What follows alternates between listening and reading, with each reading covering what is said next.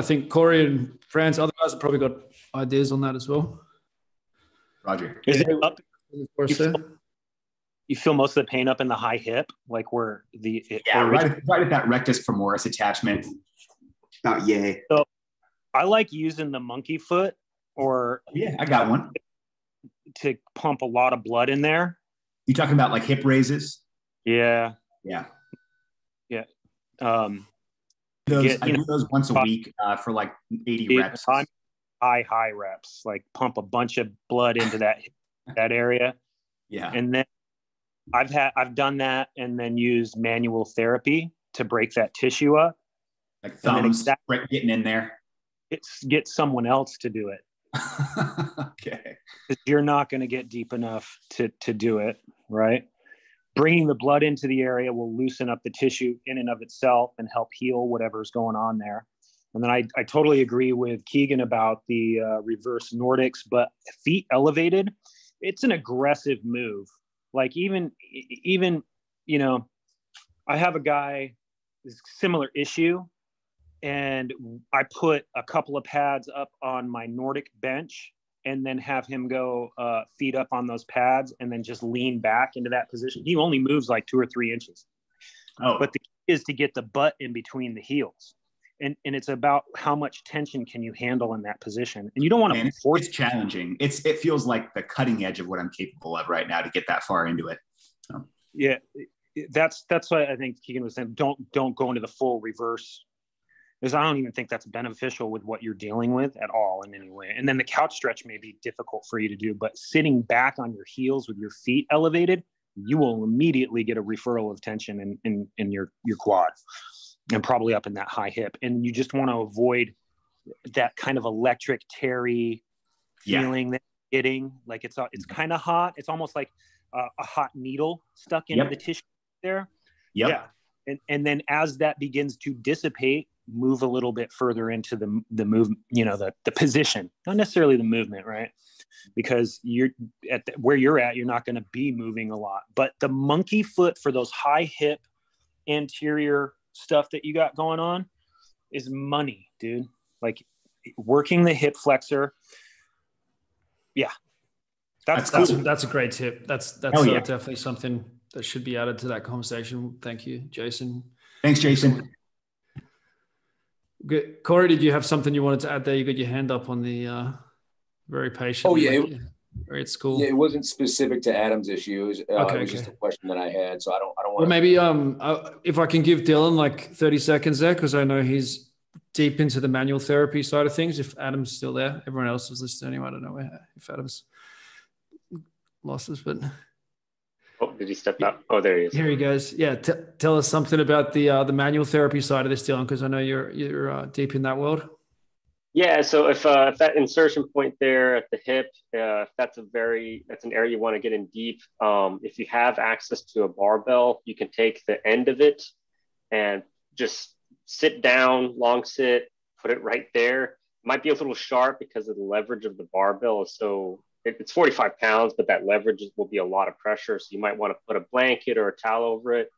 If you want to go a little lighter, you can get a kettlebell and flip it upside down so that the handle is kind of a bar and you just can kind of rest in there. Try to hold it for like 60 seconds. That's a great way to kind of help diffuse that tissue and loosen it up. Try to get your whole quad and that TFL. Those are some of my go-tos. So thank you. Can it really using the monkey foot before you do any of that stuff is going to make it feel a lot less aggressive, like getting 100%. That tissue activated, warmed up before you apply pressure to it is going to make it feel a lot better. You're going to get a lot more travel for your manual therapy.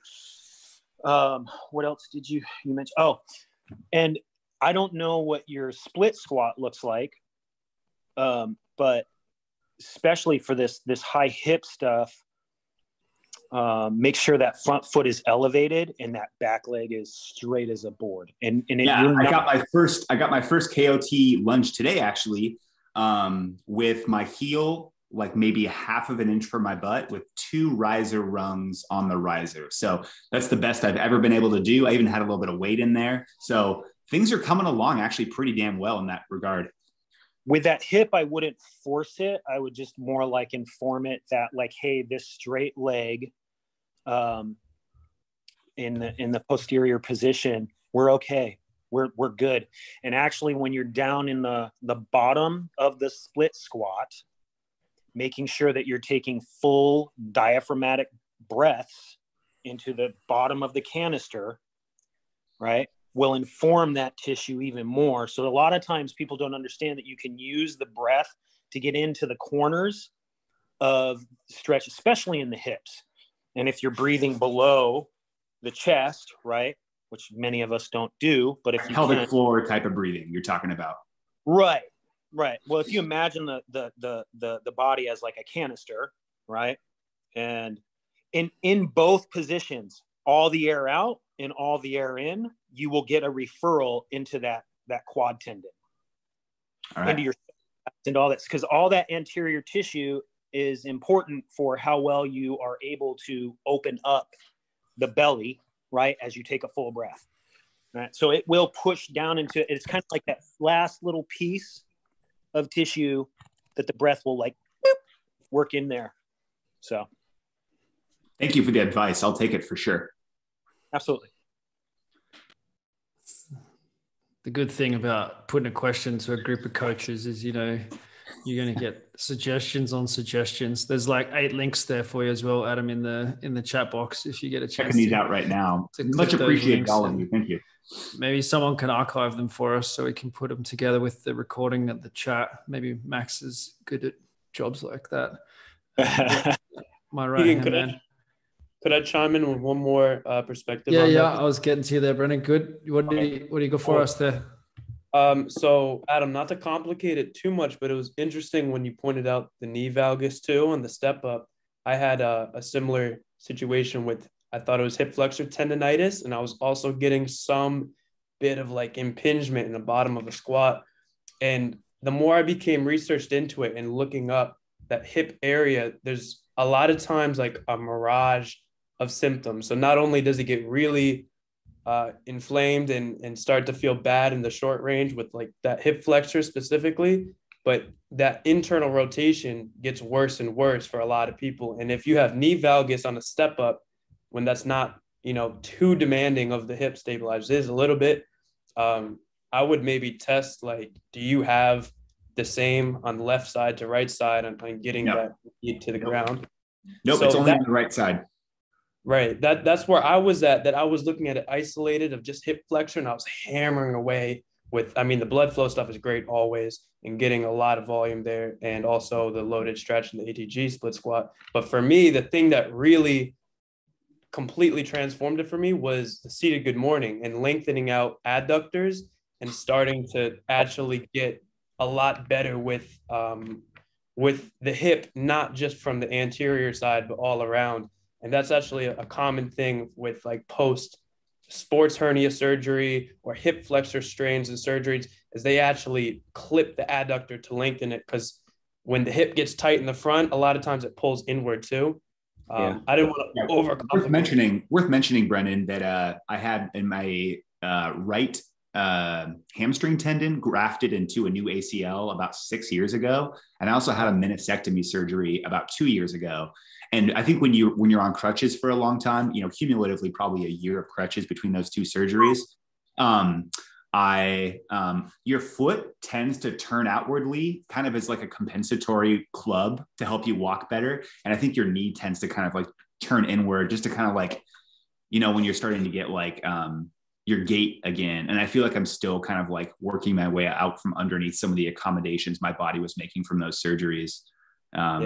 And granted, I've been doing ATG for about 7 months and things are on the up and up in a huge way. These are like my last couple small gripes basically at this point. So that's great. Yeah. It's just, I know it's frustrating to like keep hammering away at where it's painful and it's not, you know, breaking through. And sometimes it can be right on the other side of something you didn't realize. I always wondered, wow, the side that my hip was bad also had really bad my hip flexor was bad on that side. I had bad internal rotation, and I had a pelvic shift when I would squat, and it was just stuff that I didn't really put together. And so, you know, that's my experience. I relate a lot to what you're talking about, so I just wanted to throw that in there. Brandon, I really appreciate that. Thank you. Can I jump in last second on this whole thing, especially with the foot turned out and everything? Yeah, Jason. Do you have a lot of tension in the bottom of your foot? Like I roll it out with a lacrosse ball, and sometimes the arch itself, maybe the midfoot itself, carry above average tension. But I think I have really healthy feet. I wear Vivos. I run in Vivos. I've been told that I have mechanically healthy feet. I use these correct toe spacers. Oh, yeah. To get rid of my final bunion on my big toe joint. I have good spacing, good healthy feet. I'm taking good care. So good, man. Let us know how you get on with this, Adam. Maybe even, you know, maybe we'll see something within a week. Max is that bottle top, Max, or? Yeah, these work amazing. I throw them in my toes like all the time when I'm just standing. That's the work. DIY method, dude, right there. Save yourself $50. I'm bummed I didn't get the purple ones. I ordered them and I got like the clear white lame ones. Like, so lame, boring. Corey Dean. The gel ones from the Foot Collective are a bit cheaper, just letting you know. They're less aggressive too. Yeah, I was in so much pain the first 2 weeks I put these babies on. I actually wrote them a nasty email and was like, you guys gave me the wrong size. And they were like, actually, we gave you the right size. Be fucking patient. And I did be patient, and now I'm in good shape. So listen to Correct Toes. Let's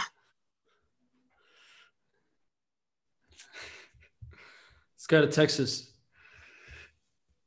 What have you got for us there? Oh, yeah. So now that we've been talking about with Adam's stuff, mine's two-part. If, from my understanding, if someone's knee is dropping inward in that valgus position, that's the VMO is kind of responsible for that, right? So strengthening the VMO would help with the valgus knee. This would be I've seen Ben be asked about like Samoan, like Pacific Islander athletes, which I worked with a lot of those guys in rugby.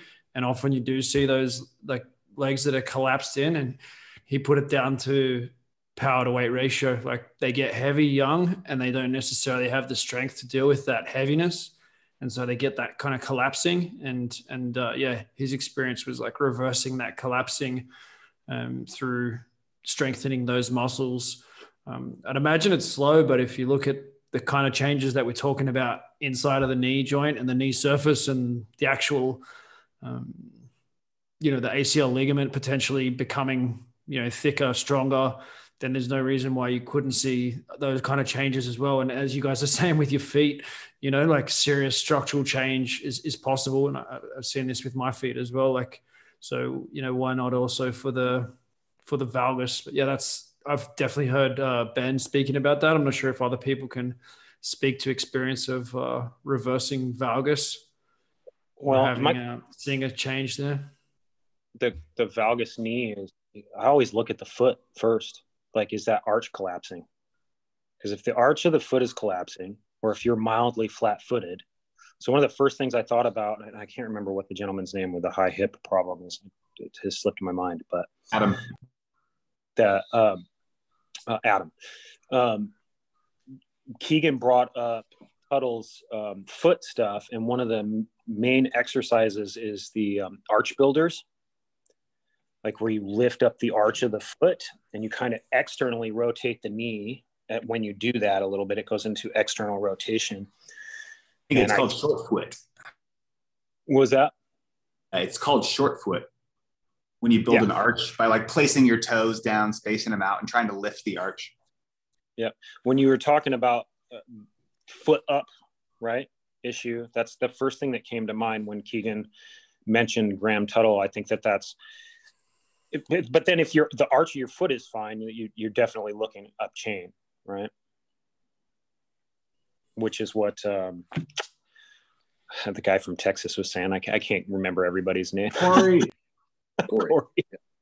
Right. Are you on your phone? If you're on the computer, you can set it so you can see everybody's names. Yeah. But if you're on the phone, I don't know if you can do that. I guess you can't. Makes it a bit trickier.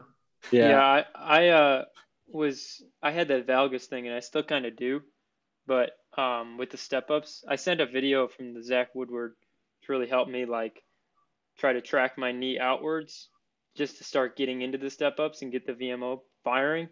And now my VMOs are like evening out, and I can tell there's just way less pain. And then I remember watching an old podcast with Ben and Keegan, and they were talking about like glute med work. And Ben basically said that he did like, you know, all the lateral band walks, the clamshells, and he lived that whole life of like, you know, trying to target the glute med or like target the hip or whatever.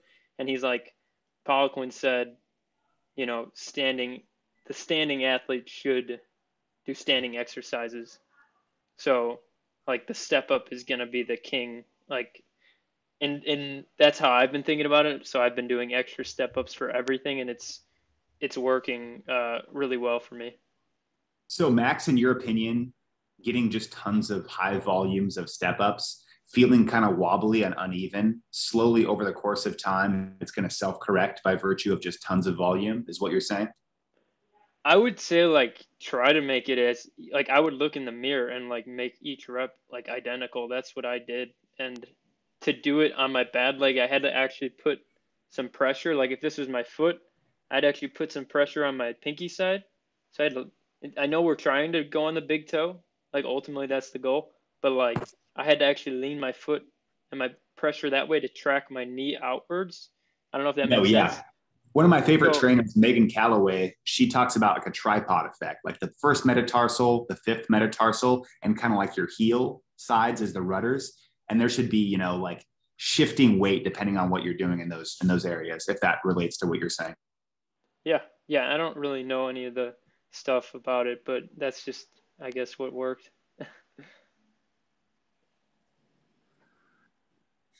Yeah, I had just to break in here is I had some of the same issues when I was coming off my. I have no ACL in my left knee and a meniscus tear, and coming off to rehab there, I have some of the same issues that I tend to be very wobbly when I started out and carving in that valgus position. But it, just like Max said, actually here the last part, what fixed me was actually pushing down with my pinky, pushing it down into the ground and actually look at my knee and travel the knee through the mid toes, right? So make every rep perfect and make perfect reps your repetitions. So repetition is king, and then using that actual moment motion and just perfecting it. And I like Ben talking about using the perfect rep and going for that. So I would make a ton of those. Well said, Torben. Well said, Max. Thanks, you too. And then just real quick to follow on that, my initial question, Keegan, was more of a clarification when referencing, I mean, I get the concept of long range, short range, and mid range, but when you say inner and outer, are those meaning something different? I just needed just a quick clarification on that. Did I say inner and outer then? We used to when we first were talking about the concept, we did talk about it as inner and outer range because sometimes people talk about strength like that, but then we found that it was really confusing with like adductors and things like that. People would think like inner thigh and outer thigh, and then it was just like, oh, that's not going to work. So we started talking about short and long range. But there is some talk of like inner in the split stuff. So, but that was referring to like inner thigh, but I'm not sure if I said it before when we were talking about the triceps or something. Did I? Or? Honestly, not that I can recall on this call. Just some of the stuff that I've been listening to over the past, few weeks. I just wanted to make sure I wasn't missing anything and confusing something with something else. Yeah, I don't think I've caught myself saying that for a year or so, but maybe it might have slipped through. I don't know.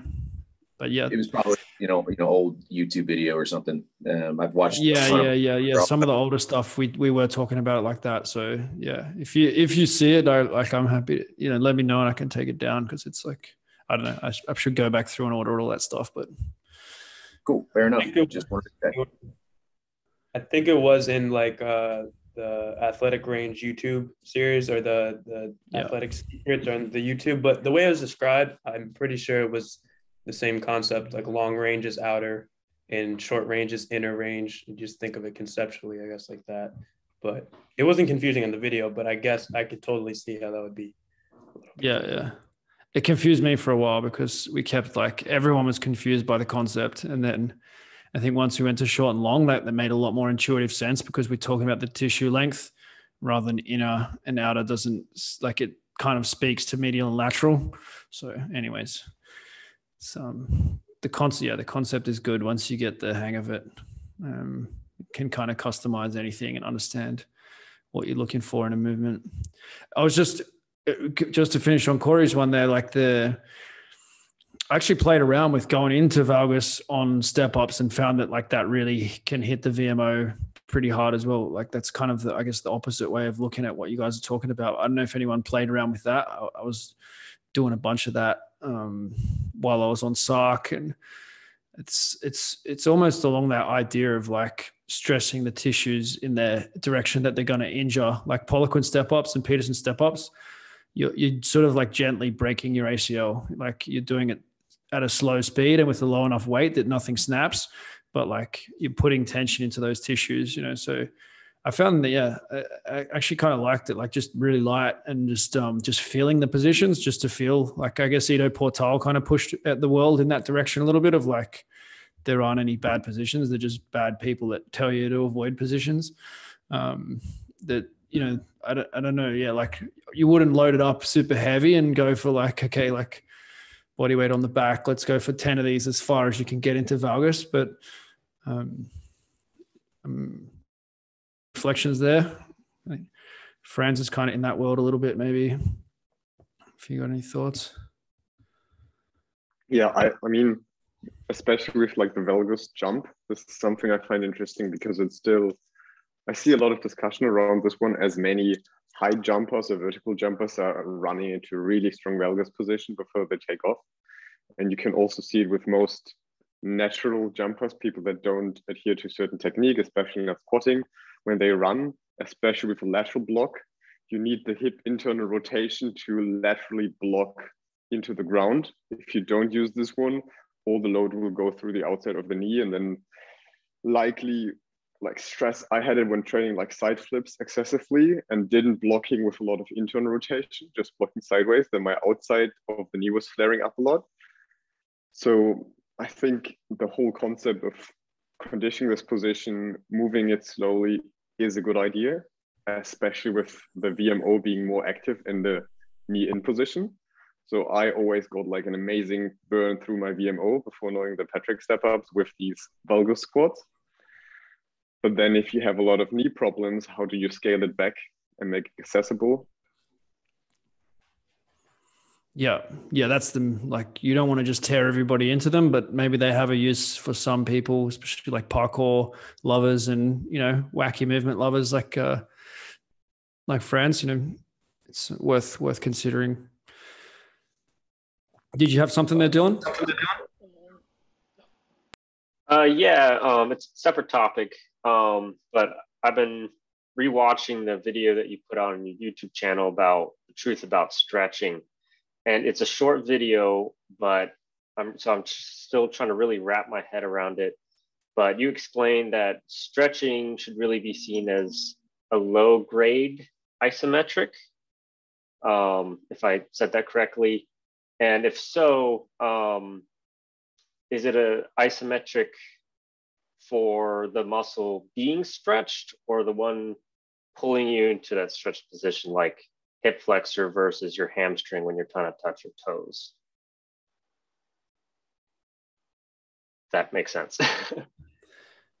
It'd be cool to hear from other guys on this one, because I've kind of given my opinion a little bit. I don't know if anyone wants to jump in on this straight up. Yeah, I can see if I can regurgitate that in the way I understood it. So I always thought it was for the muscle being stretched. So like if you're doing the like elephant walks or something, it's like doing a Jefferson curl without the weight, and the weight is just your upper body. So that isometric, as I understand it, is that muscle trying not to tear. So it's still sort of being fired so that you don't just like fall all the way down. So it's still being used in the way that it's preventing you from falling all the way down. And so, I mean, in that process, it's like slowly being lengthened and the tendons are slowly being lengthened. But yeah, that isometric I think you're talking about is it almost like preventing itself from just snapping, if that makes sense. Okay. Okay, thank you for that. Yeah, I had a client recently. I just massaged him, but he was big time football player and everything.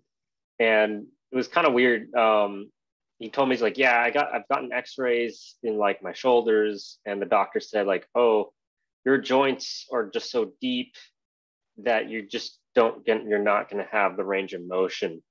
It's like, and he was telling him like, they're telling the doctor that I stretch all the time. Like, why can't I get these? And the doctor's like, it's your joints. You can't move in those positions. And I'll admit, because of Ben Patrick, my BS alarm kind of went off because I noticed that his pecs were very well developed, but his rotator cuff, when I got to there, was like almost non-existent. So I'm like, of course, you know, your pecs are going to always overpower yourself. You're never going to be able to externally rotate too much if your rotator cuff is super freaking weak. So I'm hoping when I get fully started on the ATG program, we're going to start building some of that external rotation again, hopefully at least a little bit. So I just kind of saw like about the whole isometric, low grade isometrics. I was kind of thinking to myself, he probably was always just static stretching.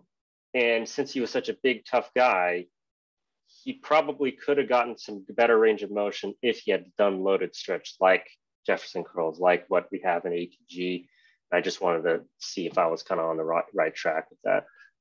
Yeah, I've noticed in the past, like I mean, I'm not the biggest dude, but from playing soccer for a long time, I've never really been able to get much progress of anything through just static stretching. Like I did a lot of elephant walks for a long time, and I ended up in the same place as I was before. But then a couple of weeks of Jefferson curls and a little bit of like good mornings, and that made the biggest impact. And I think that's just because the more muscle mass you have, the longer it kind of takes to break those down enough that you can get into those ranges and create that adaptation. So yeah, I mean, I've loved the weighted stretching. Has anyone heard the idea that when someone's in a coma, their body will kind of move into any position? I'm getting a nod there from Franz. So what that tells me is that it's the nervous system.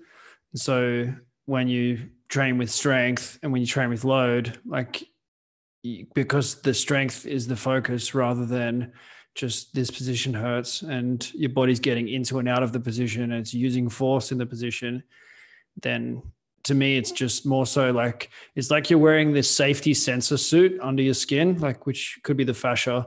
And it's like the warning light goes off whenever you get to a position that's like, we're not really familiar with this. This is like danger zone. So the alarm goes off and you stop, you know, like the brakes go on. So all you do with these movements is like show the body, no, we can go there, we can get back, we can go there, we can get back. Like there's no issue here. Like just give me this, you know, give me the ability to use this. I've found with people, like if you do like slant board Jefferson curls, like with like CrossFit guys or guys who've done a bunch of training and don't have bad backs, if you go like 20 kilos, 30 kilos, you know, 20 kilos, 40 kilos, 60 kilos, something like that on like a Zercher slant board Jefferson, by the time they're doing 60 kilos, they're getting like elbows touching their feet, like or close to it. Like you get like this really fast gain in range. And it's kind of dumb and it's kind of risky to do that, but it shows like the body will just give it to you if you kind of ask for it with those kind of weights, especially the slant board Jefferson, especially because it's like there's so much fascia to kind of respond to the movement. It's like over many joints that you kind of it's got a lot of room to give kind of thing.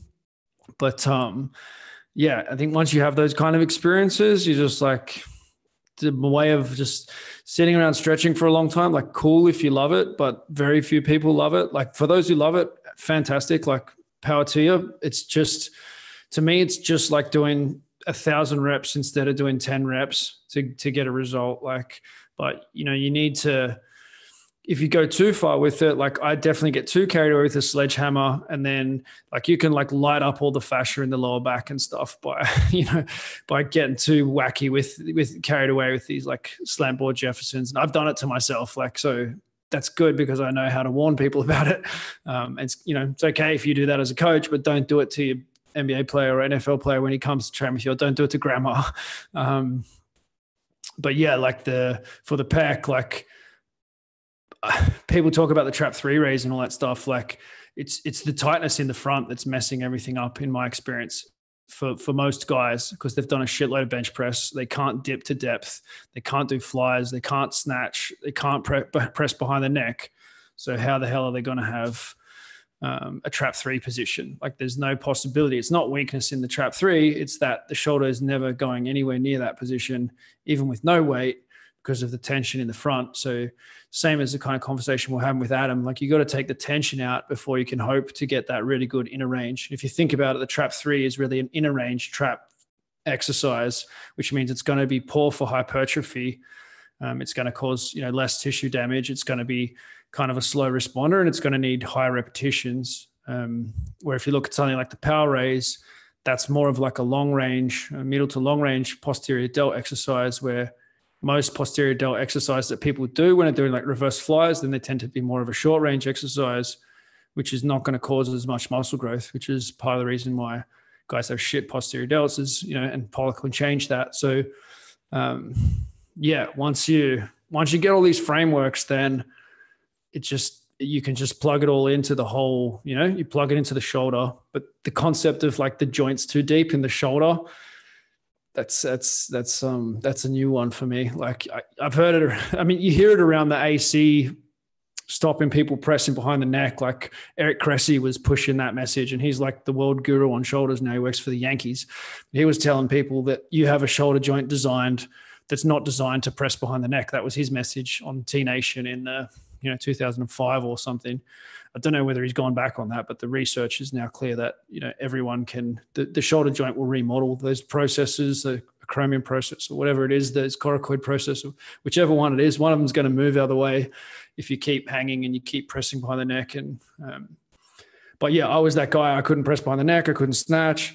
I played hockey, like fully hunched kind of posture, and I had to work hard to be able to snatch safely. And, I snatched unsafely for years before I snatched safely, because I didn't have the knowledge that you guys have, you know, on your side. But yeah, that's why we've got a good job to do, especially in the, you know, CrossFit community. And if you get these pieces in place, like they're important conversations, but like we've all got our job to play in taking them to different corners and different areas. Like, I think for that. The more drastic an issue is, the less gradual and gentle the intervention is probably going to be. I mean, if you have years of bench pressing over 100 kilos and that's led to whatever internal rotation and pec minor tightness, 5 pounds of trap raises just can't be expected to do that. That's like trying to take down a boulder with a toothpick instead of a jackhammer. It's like, you gotta, for me, game changers are heavy loaded dips for range, putting the same intensity and intention just towards where you're lacking. I mean, it's interesting that doctors are like quick to jump in with that kind of fragile approach. I don't know, but yeah, I did see that as weird. It's just like he tried to show him a little bit. Like I only had a couple minutes to talk to him about just the shoulder, but just taking an X-ray and like, oh, now I know exactly how you move there, kind of seems like a weird thing to do. I'd feel like you should really test deeper, and rather than just like telling him like you're never going to be that flexible or mobile because of your joint. Like I just kind of seemed, not trying to be disrespectful to anyone, it just seemed like the wrong approach to me. But I'm not a doctor. Yeah, And I mean, it's not ill-intentioned. It's also hard to educate a patient within that 30 minutes together of everything. If that doctor has even come across that exposure, and way of looking at it. So can't blame them, but yeah, it's misleading.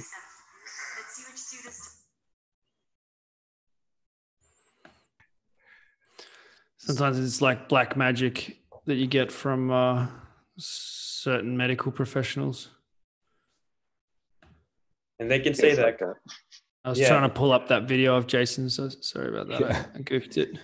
So I saw that like 10 years ago is what it says on the thing. And when you were talking about the nervous system holding people back from stretching, they are actually doing, they put this guy under anesthesia. And if you watch the video, it is intense. They stretch him out. It's crazy. I can't remember who it is, but he's like a NFL guy. Yeah.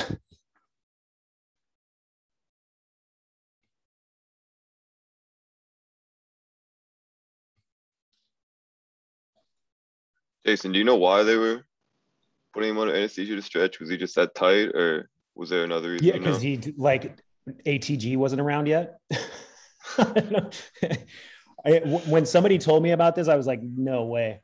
And all I can, when I looked at it several years ago, what I was thinking about was like how I wonder how the guy felt after the procedure.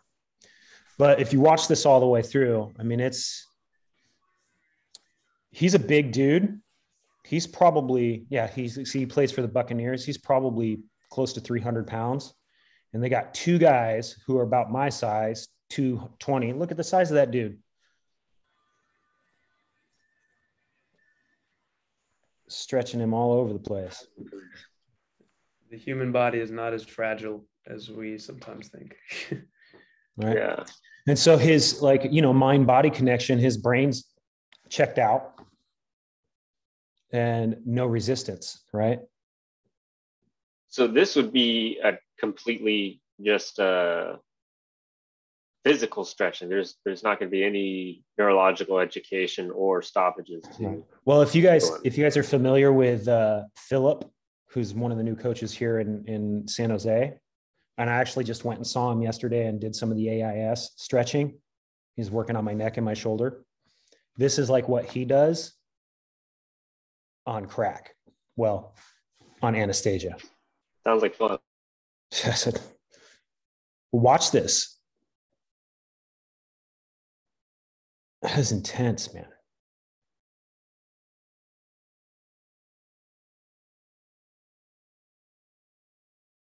So since he's not aware, he can't fight or resist. Is that kind of the premise? That's the idea. Yeah.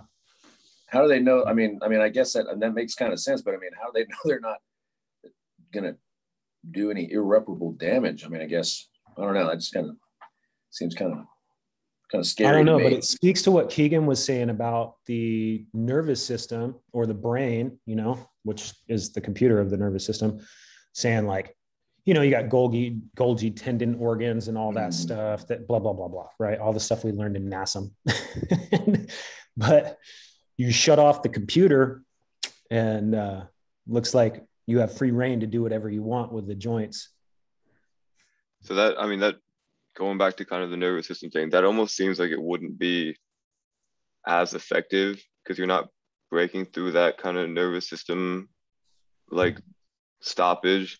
Because it seems like he probably had that range of motion already. They might have getting a little bit on it, but if he wakes up and that block is still there, like they're not going to have made any progress. If you look at some of the research of like what happens with the subconscious mind under anesthetic, there's like some evidence that you actually have perfect recall of what happens on some level. So we're getting a bit into the esoteric there, but there's some awareness there but yeah, it's probably beyond the scope of the conversation, but it is really interesting research to look at like whether the mind is actually able to be turned off and which parts turn off. And yeah, some people can have full recall under anesthetic certain methods to reattach to that. So it's potentially also being recorded, but yeah, I dare say there's no real hard evidence on that. But I'm with you, Matt. Like, I mean, we're not going to be putting people under anesthetic anyway. It's just to illustrate the point of like, it's mostly the software that we need to think about more so than actually changing the hardware and the tissues. Like there's not that much evidence that the tissue changes are very difficult to track. I think you will see tissue changes. I think like RDLs and things like that, like when you're really hard pulling on the muscle, like it makes sense to me that the body is going to lay down more collagen within the hamstring muscle as a response to that, as well as make the tendon stronger, just because I believe in the intelligence of the body and that, you know, it's designed to adapt and to, you know, we're here because it works. We're not here because it doesn't work. So the body's going to do what's smart based on the stimulus that it's, you know, experiencing. But yeah, and those procedures are actually pretty common post joint replacement. So I worked at a physical therapy clinic, and there was a guy that had a total knee replacement. They did the same thing, and they literally just cranked his knee because that last bit of knee bend is sometimes tough. And he didn't do too well after that. It was a week or two of soreness to where he really sat around and did nothing. And we got better progress just from getting into loaded mobility. And then that procedure. And it's like, yeah, it's kind of scary. That happens a lot, I think. You got to look at the structure of the knee joint though, as well. Like I think doing that at the hips and shoulders would potentially be better than you doing that at the knee. You're crunching on. Like that's the magic of ATG as well. Is like there is something different about knees. Now I was just looking for that short and long range thing for tendons, so that seemed like the big thing for me. But actually, like one of the pieces I just wrote for the book that Ben and I are doing is like the joint dominant exercises and looking at what the impact is on the joint. And some of the magic of the ATG system is really very specialized to the knee, because the knee is the only joint that has so much, hard white tissue that provides the structure and stability, like with the two cruciate ligaments, as well as all the meniscus. Like there's so much stuff in there compared to the other joints. So the ATG system challenges those tissues more than any other system. And it's like, it's not spoken about in the language, but that's what's going on. And that's why even though step ups are short range, they're like really strong remodeling exercises. And that was like baffling me, because Ben said it to me a couple of times, like, yeah, your short, long range thing, like just sort of little like with him because of the step up. He's like, the step up is key. I know it's key, but it's short range. So like, it's not a key remodeling exercise. The trick is it's not a key remodeling exercise for the muscle, but it is for the joint, because you're almost sliding that tibia, under the fibula, under the femur, you're almost pulling the joint apart, and therefore you keep almost pulling the joint apart, and that joint learns how to hold itself together real tight. But then the short, long range stuff applies to like the health of the muscle and tendon, like universally across the body. And muscle hypertrophy and tissue damage and collagen deposition within the muscle, all that stuff. Like I'll stand behind that 1,000%, but without the joint dominant concept, like the step ups didn't fit in there. And I knew that there was something wrong with that, because the Peterson and the Poliquin especially, like they definitely can, they're risky. Like they're definitely fairly aggressive. There's something going on there. Yeah. What do you think about the Patrick step as a kind of remodeling for the ankle, kind of getting that extra range in there? Because it's something I added back in, because I still have some ankle issues, but I added that back in a little bit heavier to try and, open it up, but kind of close that, if that makes sense. Yeah. I 100%, like, you can look at it from that perspective of like, maybe the split squat's fine in terms of muscle strength, it's fine in terms of everything, but if the inferior tib fib ligament can get smashed up by split squats, like the anterior inferior tib fib, the one that holds the tib and fib together, like you can piss that off with split squats, and people will talk about that pain coming on with split squats. So that's the joint is the limiting factor. It doesn't matter how much weight you can move. If the joint can't handle it, then that needs to be like, and in the hierarchy, like the joint needs to stand above the muscle, where we've all come from weightlifting backgrounds, and strength training is based on, powerlifting, weightlifting, kettlebells, whatever it is, where it's like, did you move it from A to B? Okay, well, the job's done. Where we need to think about, did the joint handle this? Is this going to make the joint better, or is this going to make the joint worse? That needs to stand at a higher hierarchical, it's more important than whether we can move from A to B. So if the joint is like getting a bit pissed off, but yeah, that ankle joint, 100%, you can get some serious remodeling in the bottom of the split squat, and on the Patricks if you're maxing them out. But yeah, like there tends to be less stuff going on those joint surfaces and stuff. Like it's much less common to have like degeneration on the, in those areas, where the knee, it's like super common. But yeah, you can look at it through the same lens. It's just rarer. Like same for the elbow, like, because you don't have all the cruciates and everything in the elbow, like the elbow is the knee, but the elbow doesn't have all that stuff in there. And so you don't have to worry about it. It doesn't show up anywhere near as much. But yeah, it still kind of works for like bench presses and powerlifters who have like cranked up elbows, like to apply a similar, but you want to think more about the rotational stuff at the elbow, which we don't, that's yeah, it can get wacky, but yeah, the principles kind of hold up.